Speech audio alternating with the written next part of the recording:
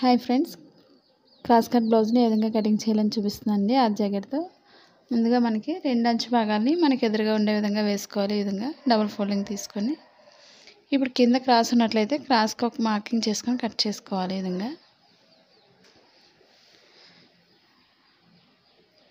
ఇప్పుడు మనం కింద బార్డర్ కోసం ఒక పాయింట్ ఎక్స్ట్రా తీసుకోవాలి. ఈ విధంగా ఖర్చు భాగానికి మనం బెల్ట్ భాగాన్ని వేరొక ముక్క తీసుకోవాలి. మనకు బ్లౌజ్ లూజ్ ఎంత అవుతుందో 2 ఇంచెస్ ఎక్స్ట్రా పెంచుకొని మార్క్ చేసుకోవాలి. డాట్స్ కోసం ఒక 1 ఇంచ్ అంటే 3 ఇంచెస్ ఉండే విధంగా మార్క్ చేసుకోవాలి.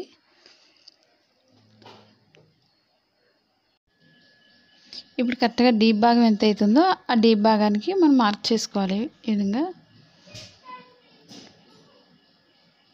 స్టిచ్చింగ్ పాయింట్ దగ్గర ఒక మార్కింగ్, ఖర్చు భాగానికి పైకి పాయింట్ ఎక్స్ట్రా తీసుకోవాలి. ఇప్పుడు బ్లౌజ్ మెడ భాగం దగ్గర లూజ్ తీసుకోవాలి. ఈ విధంగా మనం కరెక్ట్గా డీప్ దగ్గర నుంచి పట్టుకుని ఈ విధంగా మార్కింగ్ చేసుకున్నట్టయితే మెడ భాగం జారకుండా షోల్డర్ దగ్గర కరెక్ట్గా వస్తుంది. స్టిచ్చింగ్ పాయింట్కి ఒక మార్కింగ్, ఖర్చు భాగానికి పాయింట్ ఎక్స్ట్రా తీసుకోవాలి. పొడవు భాగానికి కూడా అదే విధంగా తీసుకోవాలి. ఇప్పుడు షోల్డర్ దగ్గర లూజ్ తీసుకోవాలి.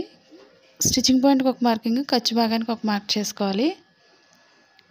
ఇప్పుడు చంక భాగం దగ్గర స్టిచ్చింగ్ పాయింట్కి ఒక మార్కింగ్, ఖర్చు భాగానికి ఒక మార్క్ చేస్తున్నాను. మనం కింద ఎంతైతే లూజ్ తీసుకున్నామో అంతే విధంగా ఖర్చు భాగానికి 2 ఇంచెస్ పెంచుకోవాలి. ఇప్పుడు మెడ భాగానికి పొడవు తీసుకోవాలి. ఈ విధంగా డీప్ భాగానికి ఇప్పుడు షోల్డర్ దగ్గర నుంచి స్ట్రైట్ తీసుకొని కింద మార్కింగ్ కలుపుకోవాలి. ఈ విధంగా ఇప్పుడు చంక భాగం లూజ్ తీసుకోవాలి. ఇప్పుడు బ్లౌజ్ లూజ్ ఎంత అవుతుందో లూజ్ భాగానికి ఒక మార్క్ చేసుకోవాలి. ఈ విధంగా స్టిచ్చింగ్ పాయింట్కి ఒక 2 ఇంచెస్ ఉండే విధంగా మనం మార్క్ చేసుకోవాలి.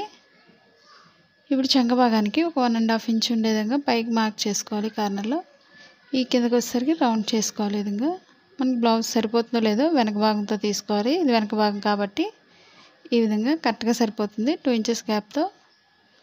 ఇప్పుడు మెడ భాగానికి రౌండ్ చేసుకోవాలి. ఈ విధంగా మనకి చిన్న మెడ కావాల్సిన వాళ్ళకి పైనుంచి కట్ చేస్తే సరిపోతుంది.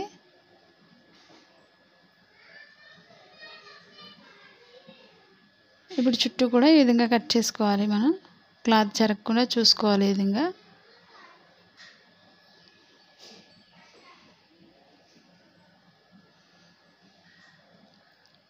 ఇప్పుడు మనం బెల్ట్ భాగాన్ని జాయింట్ చేసేదాకా కొంచెం కట్ చేసుకోవాలి. ఇప్పుడు డాట్స్ వేయడం చూపిస్తుందండి. షోల్డర్ మధ్య భాగానికి ఫోల్డ్ చేసుకొని మన మధ్యలోనికి డాట్స్ వేసుకోవాలి. బార్డర్ దగ్గర నుంచి ఎంతైతే పొడవు ఉందో మార్కింగ్ చేసుకోవాలి. ఆ జాకెట్తో మన మధ్యలో ఈ విధంగా కట్ చేసుకున్నట్లయితే రెండు వైపులా కూడా సమానంగా వస్తుంది. ఈ విధంగా ఇప్పుడు ఇదే వెనక భాగంతో మనకి ఫ్రంట్ పార్ట్కి తీసుకోవాలి. కింద నడుం భాగాన్ని ఒక 1 ఇంచ్ లేదా ఈ విధంగా 1.5 వరకు ఈ విధంగా మడత పెట్టుకోవాలి. కింద భాగాన్ని మనం చంక భాగం దగ్గర ఈ విధంగా క్రాస్గా వేసుకోవాలి. ఇప్పుడు కూడా ఫ్రంట్ పార్ట్కి ఇప్పుడు మనం బ్లౌజ్తో చూసుకోవాలి. ఒకసారి ఉక్సుల భాగంతో చూసుకోవాలి.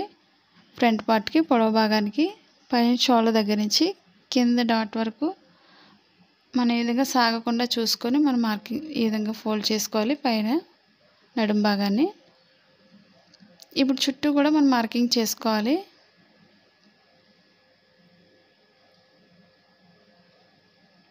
ఫ్రంట్ పార్ట్కి ఎప్పుడు కూడా మెడ భాగానికి పైకి తీసుకోవాలి. మెడ భాగం ఇది వెనక భాగం కాబట్టి మెడ భాగం డీప్ ఎక్కువ ఉంటుంది కాబట్టి చూసుకొని మార్కింగ్ చేసుకోవాలి. ఇప్పుడు చంక భాగం దగ్గర ఒక మార్కింగ్, స్టిచ్చింగ్ పాయింట్ దగ్గర ఒక మార్క్ చేసుకోవాలి. ఇప్పుడు మెడ భాగానికి చూసుకోవాలి. ఫ్రంట్ పార్ట్కి అది కూడా ఉక్సుల భాగంతో తీసుకోవాలి. మెజర్మెంట్ని మనం స్టిచ్చింగ్ పాయింట్ నుంచి లోతు భాగం తీసుకుంటూ ఈ విధంగా రౌండ్ చేసుకోవాలి. మనకి కరెక్ట్గా సరిపోయినట్లయితే కొంచెం పైకి మార్క్ చేసుకోవచ్చు. కొంచెం మిగిలినట్లయితే కిందకి మార్క్ చేసుకోవాలి.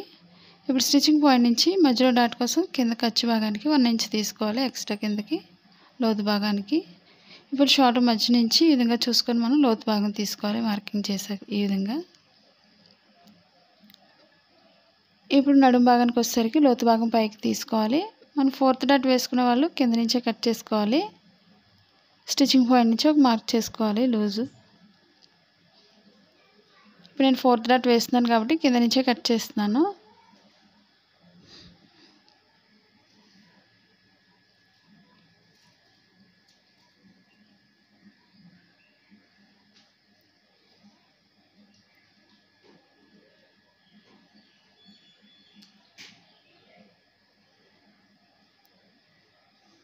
ఇప్పుడు ఎక్స్ట్రా భాగాన్ని కట్ చేస్తున్నాను. ఇప్పుడు చంక భాగంలో మనం కొంచెం లోతు భాగానికి మార్క్ చేసుకోవాలి. ఒక హాఫ్ ఇంచ్ ఉండే విధంగా స్టిచ్చింగ్ పాయింట్ నుంచి సన్నగా తీసుకొని మధ్యలో హాఫ్ ఇంచ్ ఉండే విధంగా మార్క్ చేసుకొని కట్ చేసుకోవాలి. ఈ విధంగా మనం లోతు భాగం తీయడం వల్ల మనకి చంక భాగంలో ఫ్రంట్ పార్ట్లో ముడతలు రాకుండా పర్ఫెక్ట్గా వస్తుంది. చంక భాగానికి స్టిచ్చింగ్ పాయింట్లో కొంచెం కట్ చేసుకోవాలి. ఇప్పుడు డాట్స్ వేయడం చూపిస్తున్నానండి. ఇప్పుడు ఓపెన్ సైడ్ నుంచి మధ్యకి క్రాస్ చేసుకోవాలి. ఈ విధంగా మనం బ్లౌజ్ ఆడితే ఎంతైతే పొడవు ఉందో కరెక్ట్గా పొడవు భాగం చూసుకొని మనం మార్కింగ్ చేసుకోవాలి. పొడవు భాగానికి ఈ విధంగా చూసుకొని ఇప్పుడు షేప్ దగ్గర డాట్ చూసుకోవాలి. ఇప్పుడు ఓపెన్ సైడ్ ఎప్పుడు కూడా ఖర్చు భాగానికి పాయింట్స్ ఎక్స్ట్రా వదులుకొని మనం మార్కింగ్ చేసుకోవాలి. స్టిచ్చింగ్ పాయింట్ దగ్గర నుంచి ఈ విధంగా ఇప్పుడు పొడవు భాగానికి చూసుకోవాలి. ఇప్పుడు రెండింటికి మధ్య ఎంత అయితే గ్యాప్ ఉందో మూడో దానికి కూడా అంతే విధంగా వేసుకోవాలి.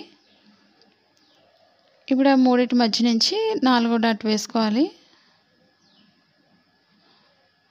మన మధ్యలో రెండు వైపులు ఒకే విధంగా రావడం కోసం నేను మధ్యలో కొంచెం కట్ చేస్తున్నాను.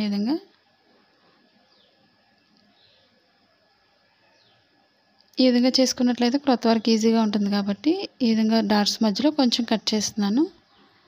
మన మార్కింగ్ సేమ్ ఇంకొక వైపు కూడా ఇదే విధంగా రావడం కోసం ఒక దానిపై వేసి ఈ విధంగా చేసినట్లయితే మనకి మార్కింగ్ అనేది దానిపై వస్తుంది కాబట్టి సేమ్ యాజ్ ఇట్ ఈస్గా రెండు వైపు కూడా వస్తుంది. ఈ విధంగా ఈ మార్కింగ్ చుట్టూ ఈ విధంగా మనం మార్క్ చేసుకోవాలి. ఈ విధంగా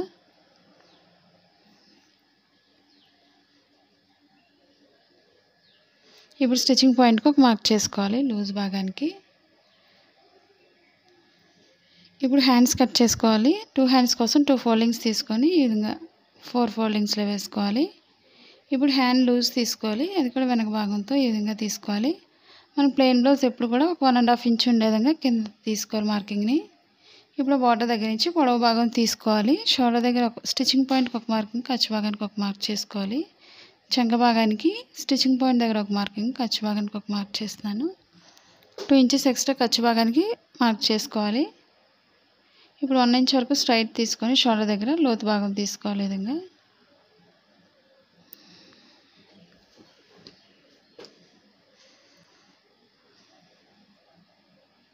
ఇప్పుడు మనకి ఖర్చు భాగానికి ప్లేస్ లేదు కాబట్టి కొంచెం మనం అటాచ్ చేసుకోవాలి. 4 ఫోల్డింగ్స్లో ఈ విధంగా జాయింట్ చేసుకోవడం కోసం.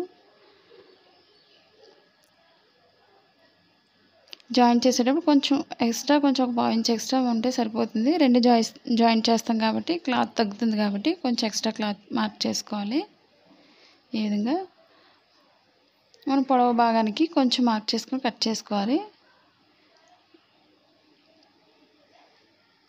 ఇప్పుడు 2 జాయింట్లు కట్ చేస్తున్నాను. ఈ విధంగా ఇప్పుడు షోల్డర్ మధ్యలో కూడా కొంచెం కట్ చేసుకోవాలి.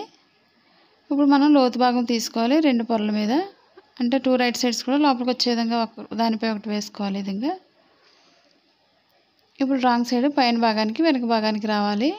మన స్టిచ్చింగ్ పాయింట్ ఎక్కడైతే ఉందో అక్కడి నుంచి మనం లోతు భాగం తీసుకోవాల్సి ఉంటుంది. ఈ విధంగా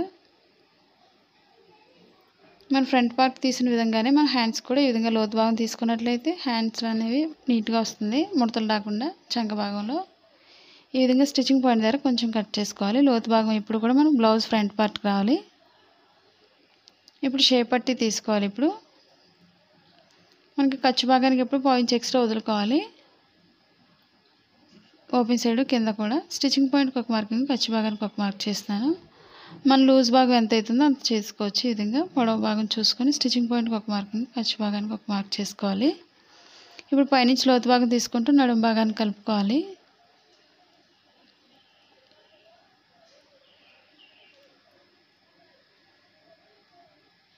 ఇప్పుడు ఈ విధంగా లోతు భాగం తీసుకోవాలి.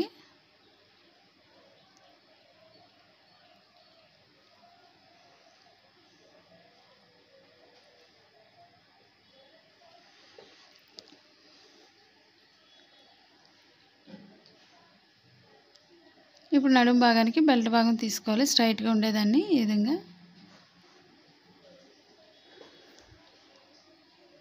ఇప్పుడు మనం ఓపెన్ సైడ్ ముక్కలు తీసుకోవాలి. 2 స్ట్రైట్గా ఉండేవి. ఉక్సుల భాగానికి ఒకటి, తాళ్ళ భాగానికి ఒకటి 2 తీసుకోవాలి. ఈ విధంగా ఇవి 2 కాబట్టి మధ్య జాయింట్ కట్ చేస్తున్నాను. ఇప్పుడు మెడ భాగానికి ఎప్పుడు కూడా మనం క్రాస్గా తీసుకోవాల్సి ఉంటుంది. మెడ భాగానికి ఎందుకంటే క్రాస్ కటింగ్ కాబట్టి ఈ విధంగా క్రాస్గా కట్ చేసుకోవాలి. ఒక 1 ఇంచ్ వెడల్పు ఉంటే సరిపోతుంది.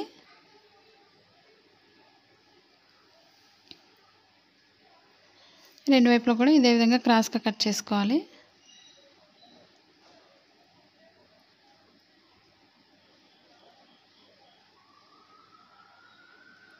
ఈ వీడియో మీకు నచ్చినట్లయితే లైక్ చేయండి, షేర్ చేయండి, సబ్స్క్రైబ్ చేయండి.